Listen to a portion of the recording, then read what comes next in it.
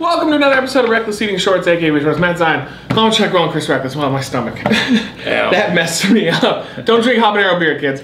This is Lance Bold's Cracker Sandwiches Bacon Cheeseburger flavor. Ooh, I like Lance. I do like Lance Storm as well. I thought he was very, he wasn't credited the way he should have been. He was a very good technician. I thought he had a lot of personality. A lot of people called it boring. I thought he was good. And I'm glad that in his retirement, he's making cracker sandwiches. I called him Mr. Charisma, right? Oh, sure. That's what the worst storyline ever was when they had Austin come out and say boring during Lance Storm's matches. Like, that was horrible. It was. Yeah. You never have somebody come out and just be like, you suck. Terrible. And then they turned him face. Like, oh no, he's entertaining.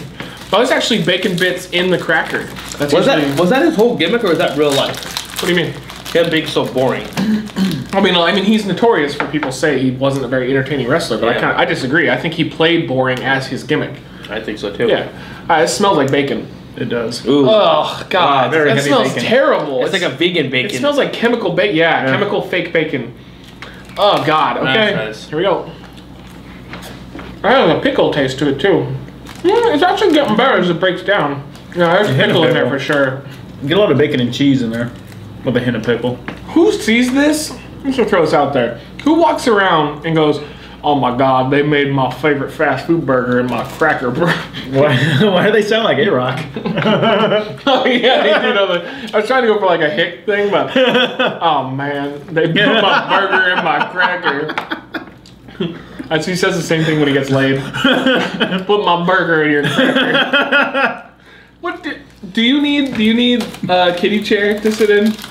Are you okay? Because you're making kind of a mess over there. I'm just saying that. Or did you just take off the inside? Yeah.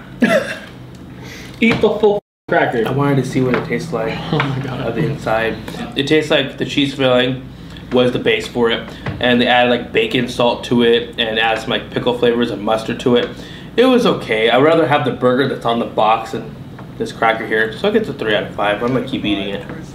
It's not bad, but I see it as just nothing but a drunk food. It's a 2. There's nothing you want on my hand, so you shouldn't flinch. Yeah, I'm like, what the hell? You should put cracker on top of your head. Okay.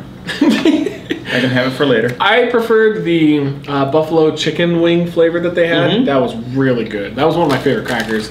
But, and that's like, I'd be like, Chuck's one of my favorite crackers.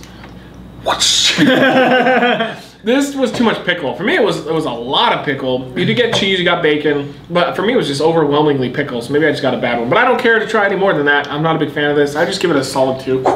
Yeah. That's what ifs. Just do this to him, Chris. It makes him nervous.